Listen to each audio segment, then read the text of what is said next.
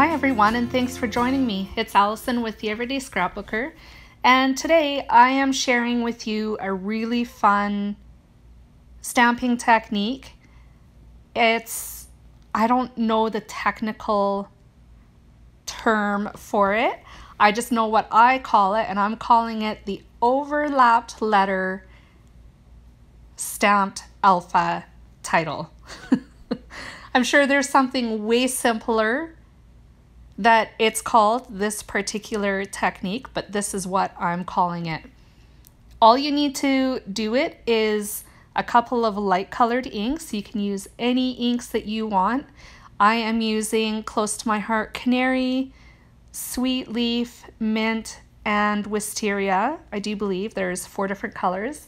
And the title that I'm creating is quite short. It's only 4 letters. It's going to be Girl.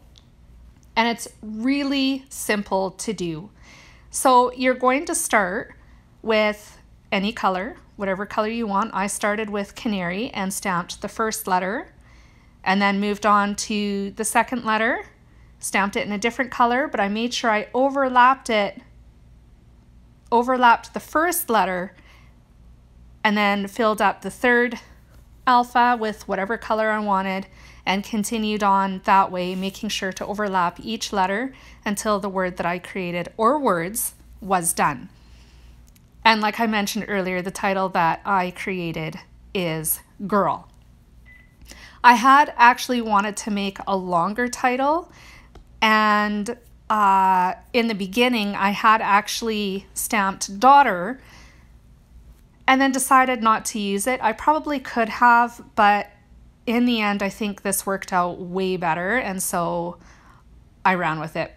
I put Daughter into my scraps. You'll actually see it on another layout coming up if you follow me on my blog. If you don't, I will leave the link to it in the description box down below this video, so you can go check that out. It's not going to be on my blog for a couple more days. But in the meantime, feel free to swing by and check it out. So I started by trimming down a piece of white cardstock to 11.5 by 11.5 inches, and then matted it on a piece of black cardstock. The next thing I did, which you saw me do earlier, my word. I'm a little out of touch. I think it's been a while since I've done a YouTube video. I'm tripping over my words. I flipped over the strip of paper that I'm just attaching to the layout base right now, and used it as a guide to mark out where you see the splatters are. I didn't want splatters to be on the side of the pattern paper that's facing up. So I flipped it over, did the splattering that I wanted to do, dried it off, and then attached the pattern paper thusly. I also matted my photo on some yellow pattern paper that was in my stash. I used some foam squares to pop it up before actually adhering it to the layout base, I had to add some thread. Of course, right? If you know me, you know I love my sewing thread, so that's what I'm doing right now. I also want to point out the flowers that you see on the layout base. I went off camera and stamped these flowers on a piece of extra white cardstock. I colored them in using my Spectrum Noir markers, and then I fussy cut them out. It actually, this floral image is actually part of a bouquet, believe it or not. But I didn't want to use the bouquet. I just wanted the flowers. I didn't want the whole image.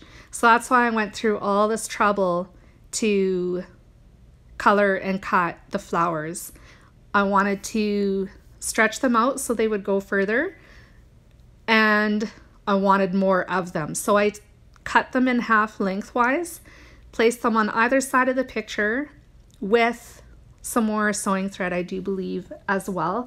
And then later on, I'm going to add some more floral clusters to the top and the bottom of the layout base as well. Right now, I'm just adding a little bit more stamping to the title. Girl wasn't long enough. It's pretty short. And I wanted to highlight what a goof my daughter is. The look on her face just absolutely kills me, and I was trying to capture that in this layout, but it totally went in a different direction than I had planned on and ended up becoming more sweet and syrupy, I guess, than my original plan. So from the same stamp set that the flowers came from, it's actually a new stamp set to Close to My Heart and to me as well. It's available only in the month of February, called Cherishing Her. I used some of the greetings and sentiments that were part of the stamp set to finish off the title. I also added some chipboard accents to this layout as well. I've had them in my stash for eons, and it felt so good to get them used up. It's got me thinking I might start a series here on YouTube. I think I'm going to do another quick video talking a little bit more about this in the near future, but I'm just going to mention it really quickly here too. Thinking about starting a series dealing specifically with scraps and scrapping with your scraps and getting them used up. What do you all think? I think it's a great idea. Do you? Let me know in the comments below. Give me a thumbs up. Just communicate to me somehow, one way or another, your thoughts and what you think along those lines. And I will make sure I drop by again real soon, just explaining a little bit more and going into a little more detail about that whole thing. So the tendrils that I'm adding to the layout now actually come from a totally different stamp set. It has been in my stash for quite a while, and I stamped them in black on some more pieces of white cardstock and then fussy cut them out, and I'm just sprinkling them around the page. It adds another pop of black, which I absolutely love. I love how dark and bold this layout is with all the blacks in it. And I also love that it helps fill up the page a little bit more too, because it felt kind of empty and bland without them. Right now I'm working on adding some the embellishment clusters to the top and the bottom of this layout. I cut those borders with thin cuts. They've been in my stash for a little while. They are also from Close to My Heart, but I don't particularly know if they are available anymore or not. But creating a scallop border like that is really easy. You can use your die cutting machine. You can use punches if you have them. There's a lot of different ways. Even those fancy scissors that we used to have with all the different patterns on them, that would work too. And then I'm just adding the flowers, like I mentioned earlier, to the top and the bottom, along with some sewing thread and foam squares. I'm just going to point out here too that the pattern paper that is in the background with the little hearts on it, the border at the very top of it is actually the zip strip and belongs on the paper. You have the choice of cutting it out or using it. It's actually the inspiration for the colors of the flowers that I used in this layout. I decided to save it and use it this way because I absolutely loved the colors and how it looked, and it added to the layout as well. And what do you think of the overlapped stamped title? Isn't it great? And it's so simple to do. With that, my layout is pretty well done. I'm just working on adding the date right now. I stamped it on just a tiny little piece of white cardstock and then decided I was going to mat it on some blue cardstock as well. I just used my date stamp to create the title, and I'm creating just a tiny little tab for the date. I'm just playing around with placement. I wasn't really sure where I wanted to put it, but in the end I leave it on the left hand side of the photo near the top. I thought it looked pretty great there. And with that, the layout is done.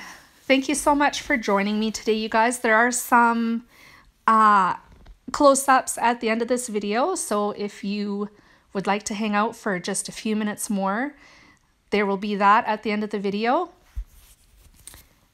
And also, like I said earlier, if you're interested in checking out my blog posts, I will have the link to my blog in the description box down below as well.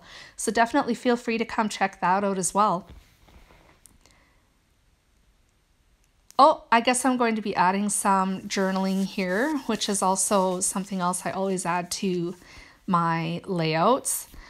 I'm just using a journaling pen that I have had in my stash for eons. And I'm just jotting down a couple little thoughts about Miss Addison. And then after I've got that done, I just use my pen to cover the lines that I made in my pencil so that they're not noticeable. And with that, the layout is done. Thank you so much for joining me, you guys. I really appreciate you coming and hanging out with me for a bit. If you'd like to see more videos like this, that would be awesome. Make sure to give me a thumbs up and hit the little bell so that you don't miss any other videos from me. I will be back again very soon. Talk to you again. Bye.